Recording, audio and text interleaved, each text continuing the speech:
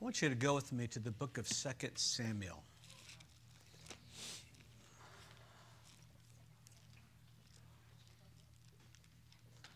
And Betty made a statement about needs. She and Russell have a need, and that is that their house would sell down in Myrtle Creek, and that they would find the right one to come open here in the greater Eugene area. And then Helen and I have a request. We're trying to sell our house too. We've actually found one that's probably within a mile of our existing house. And it's funny, it's the same color as our house. You know, our house is gray and then it has white trim. And so anyway, it'd be nice to sell ours and move right over there because it's one story, it's one level, and that would be excellent. Yeah. Praise God. I want you to turn to 2 Samuel chapter, let's see, where do I want you to go? You don't know? You sure?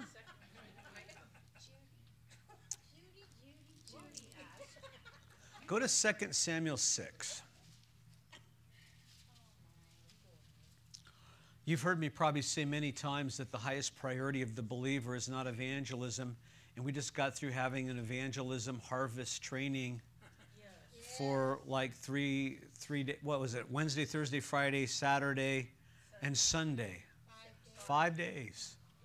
So how many of you know I believe in evangelism? I'm for evangelism. I evangelize. I tell people about Jesus. I go on foreign soil to tell people about Jesus. And with all of that and my love for the harvest, I still don't believe it's the highest priority. Even though it is a priority.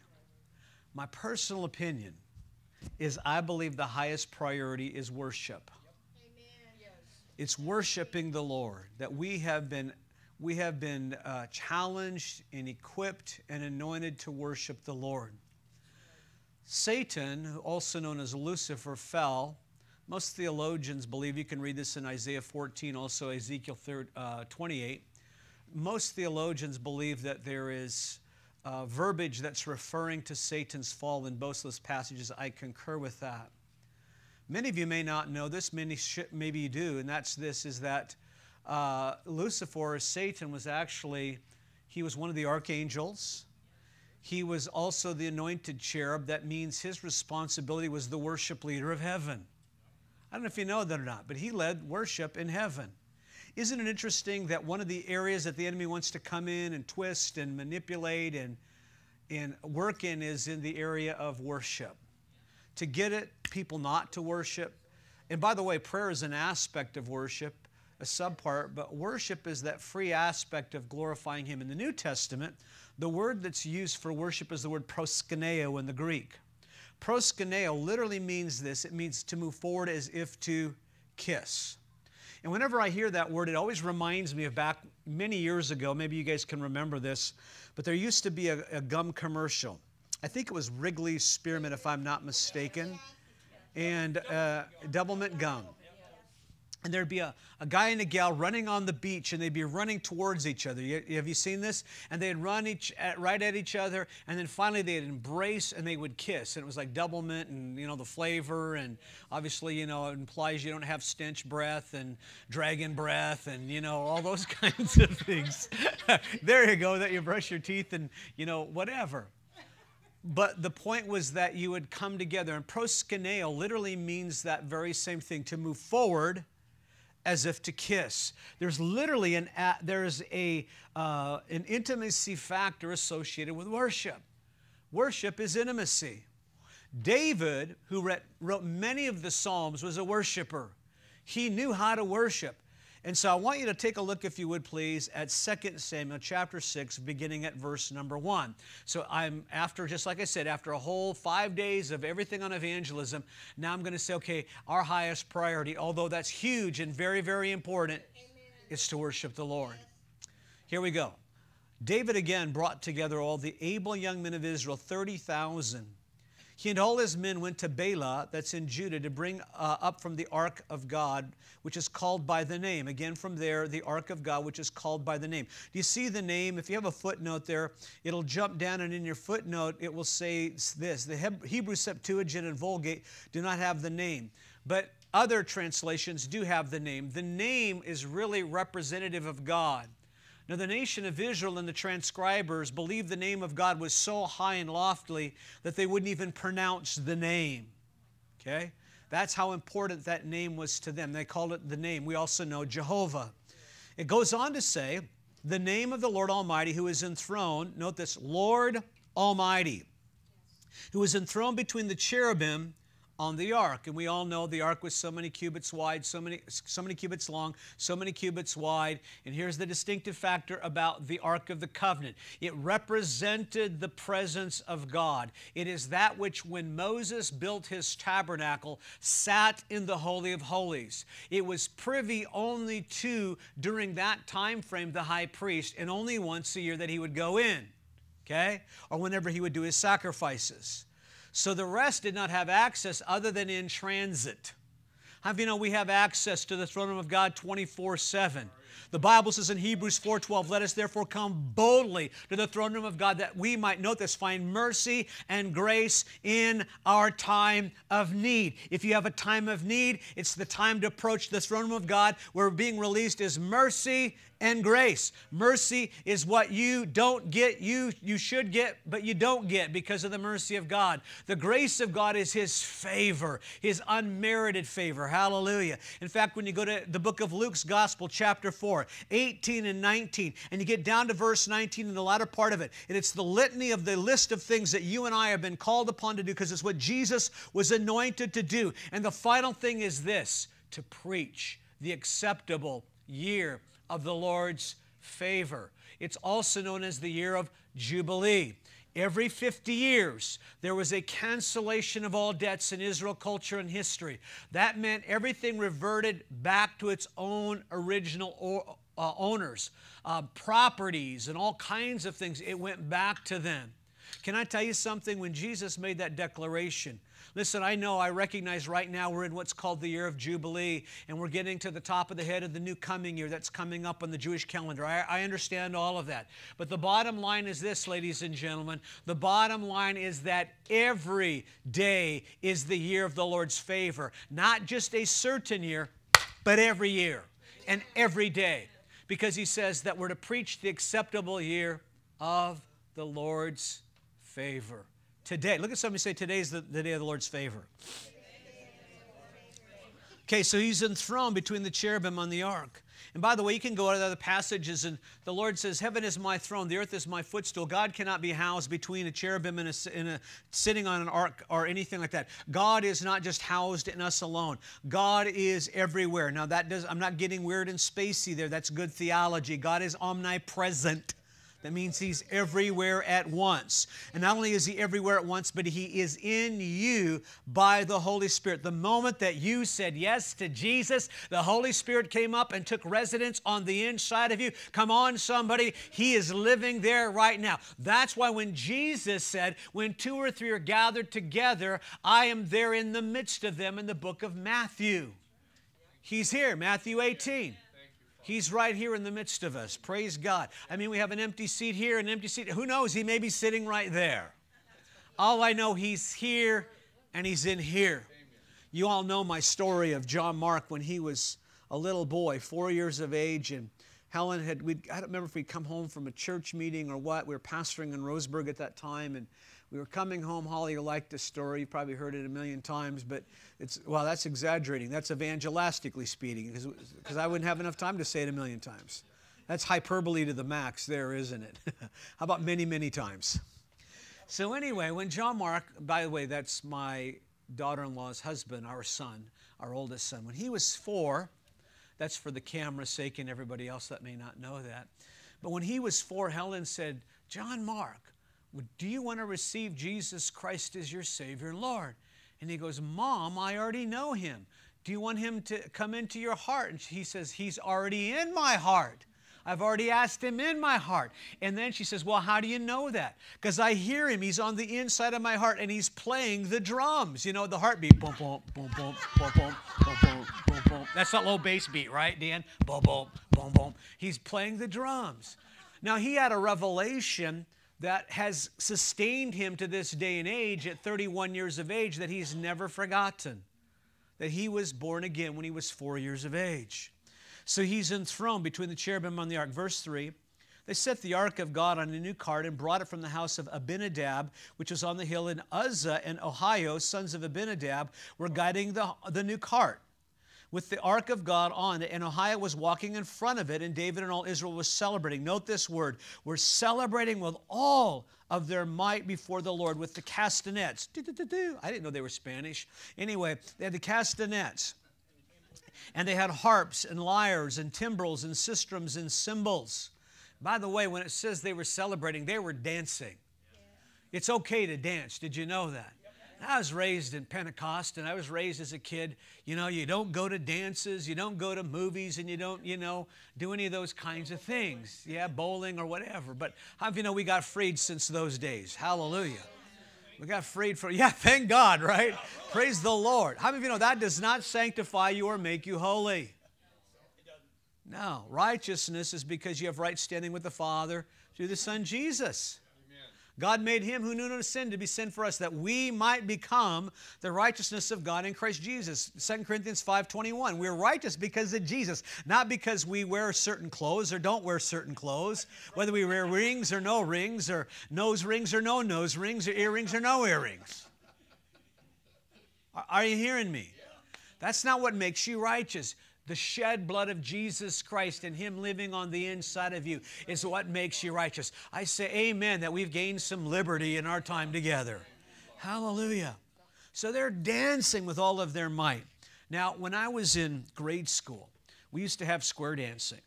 And so, did anybody have square dancing in grade school? It was the Western something or other, and this dance and that dance or whatever. And I remember there was this gal named Belinda, and we do this dance called Bow Bow Belinda, and I'd end up with Belinda on Bow Bow Belinda. But I was doing the Western roll or the Western two-step or whatever, all those crazy dances, and it wasn't because I didn't like dancing. I mean, it was because I didn't like dancing. It was because I really had a spiritual beef against it. But I said, see, we're not supposed to dance. So I got an approval. I didn't have to dance in grade school because we didn't believe in that. Well, that was bogus. I mean, come on, give me a break. I did it too, though. My wife now, she likes me to dance. In fact, here's a whole sidebar. I may run out of time, but that's all right. How many of you know I always have another Wednesday night or a Sunday, right? So we were pastoring, and we had a group of people, and Rob put this together, and he said, let's do this dance thing. So we went down to Staver's Dance. There was a bunch of us, and we took dancing. Were you part of that group when we went down there? Yeah, so we went down there and Staver's Dance, and I mean, we learned to do the rumba, we learned to do the cha-cha, we learned to do the, tango, and I was the tango king.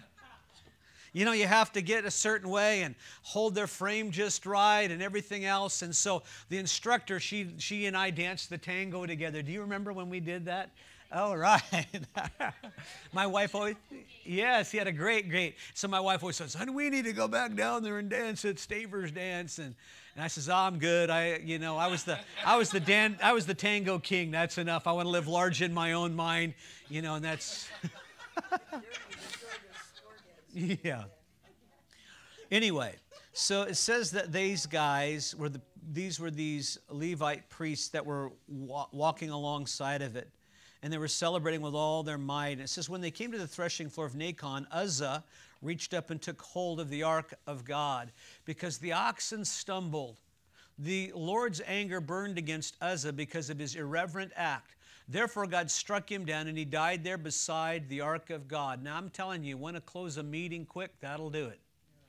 When somebody croaks on you, how many of you know that'll shut a meeting down like in a heartbeat?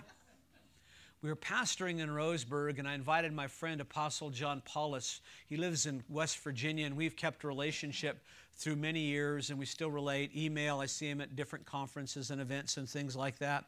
But John was down, And he was preaching this week-long revival meeting for us. And I remember he would always lay hands on people at the end and pray for them, because you got to do that in a revival meeting. You know, you got to lay hands on people and pray for them.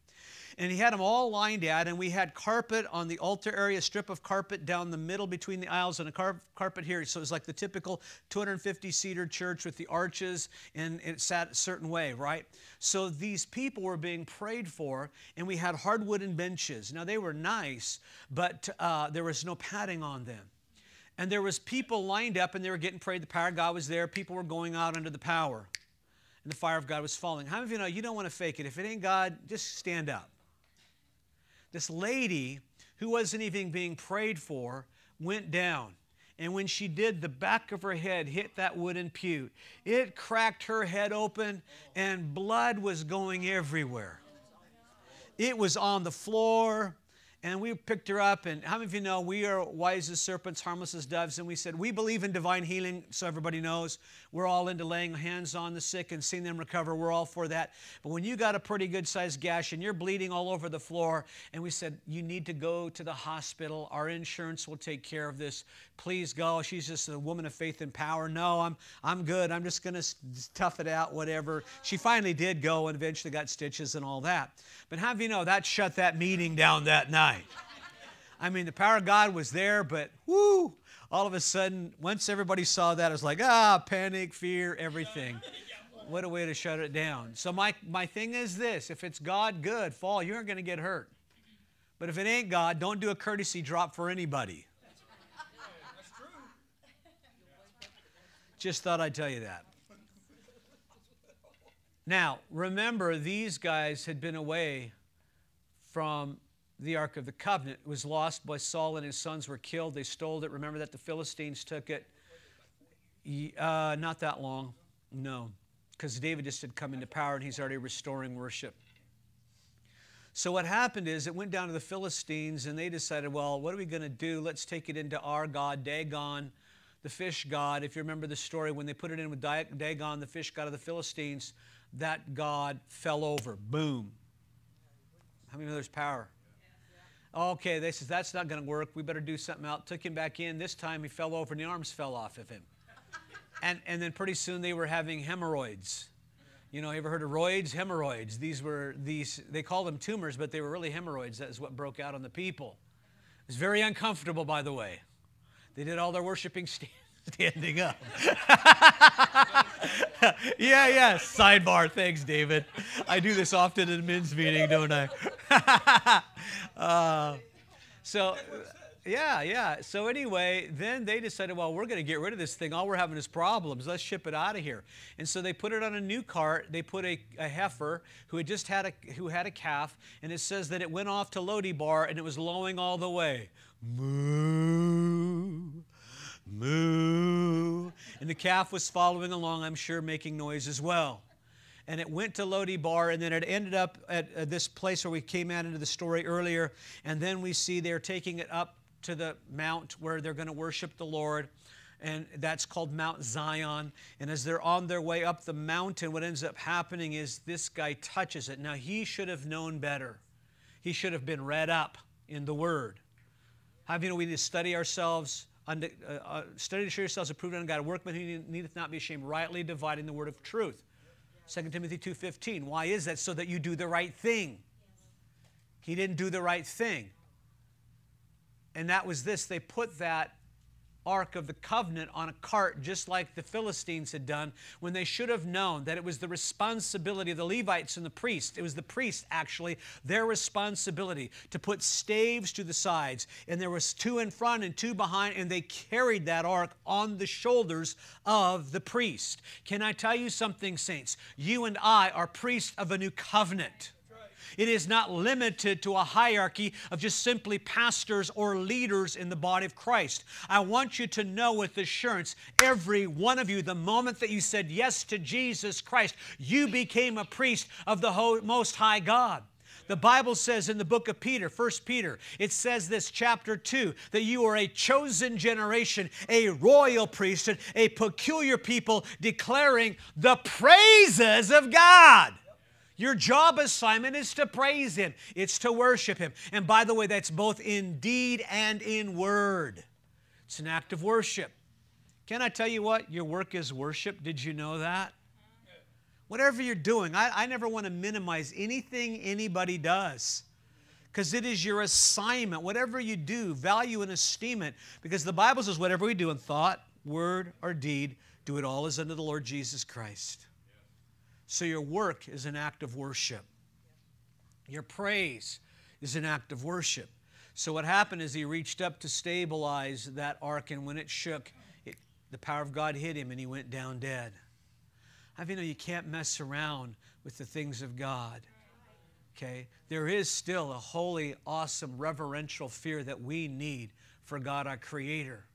Now I'm into Papa and I'm into Father and I'm into all of that. But at the end of the day, He still is a reverential, holy God. Are you hearing me, saints? He's not your best buddy. Well, Jesus, I don't want to go down that road. Let's just go on. I always tell parents this. I say, parents, listen, when your kids are growing up and you're training them and raising them, they're not your best buddy. They're your kid. Your role and responsibility, according to the book of Ephesians 6:4, is to bring them up in the nurture and the admonition of the Lord. That's your job.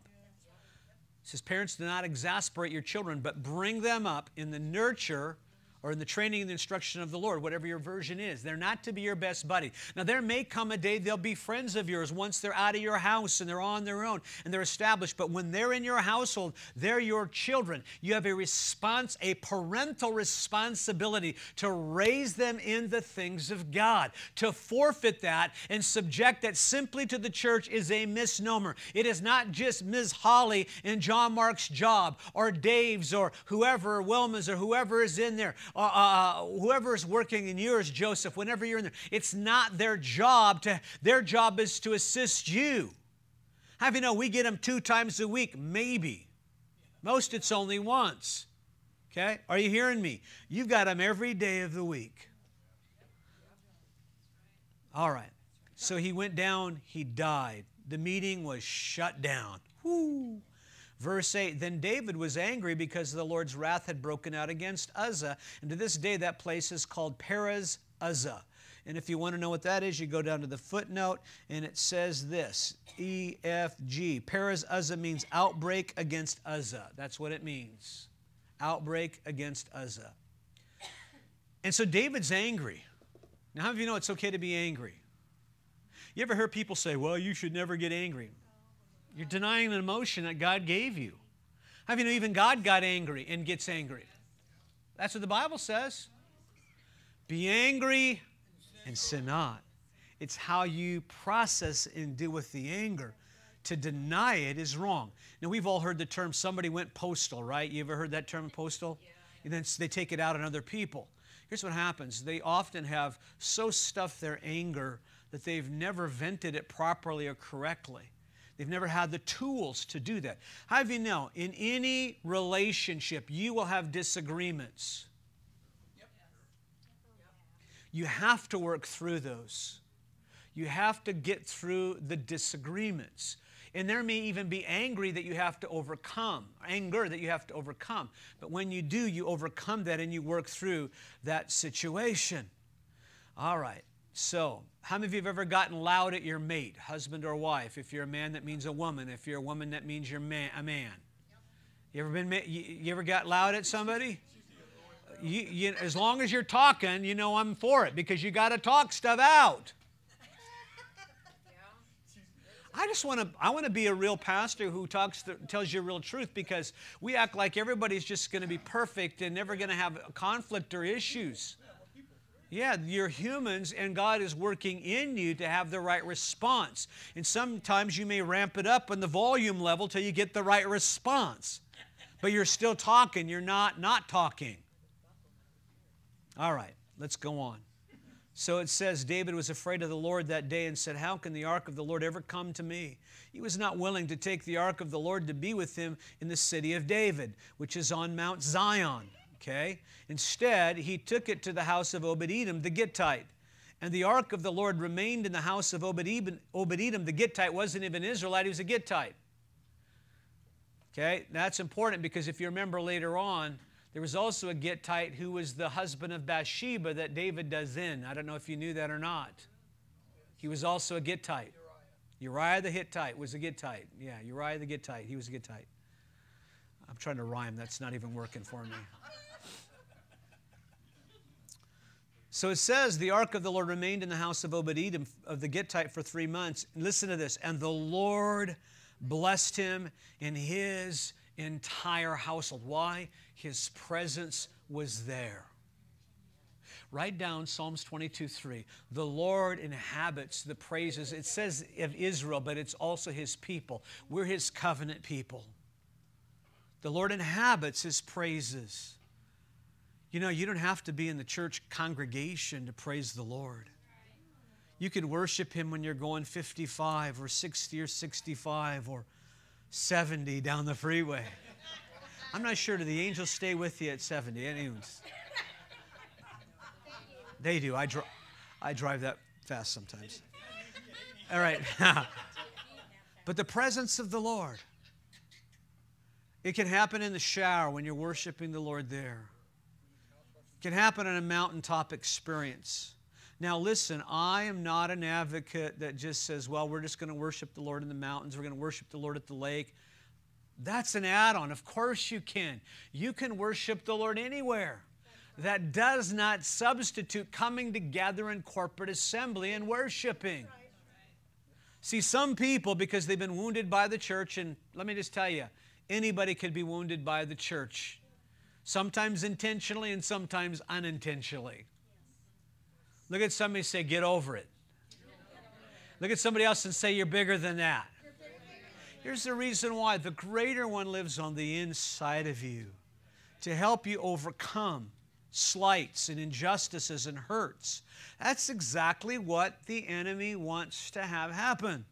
He wants you to pick up an offense because you got hurt. Somebody said something. Somebody did something. Somebody didn't look at you the right way. Somebody didn't smile at you that day. Somebody didn't say, good morning, how are you? Now, we make it a point to have at least 3 or 4 meaningful contacts where people shake hands within our church body. We do that on purpose. We want that to happen. We want you to know we are friendly, we do love you, and we care about you.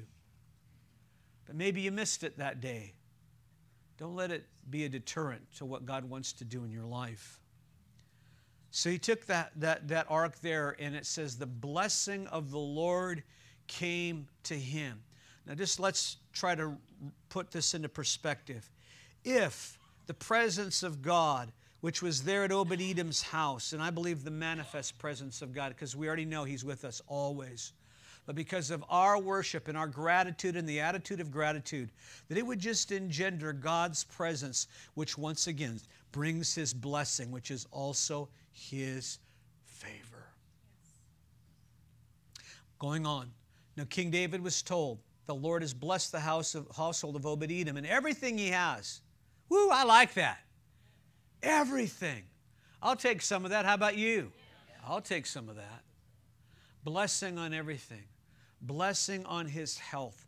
Blessing on his personal relationship with God the Father. Blessing on relationships with family and friends and extended people and family members. The blessing of the Lord is there. And it says then, so David went to the house of Obed-Edom, to the city of David with rejoicing. And when those who were carrying the ark of the Lord, note this, they had changed it, because why do we know this? They had taken 6 steps. He sacrificed a bull and a fatted calf.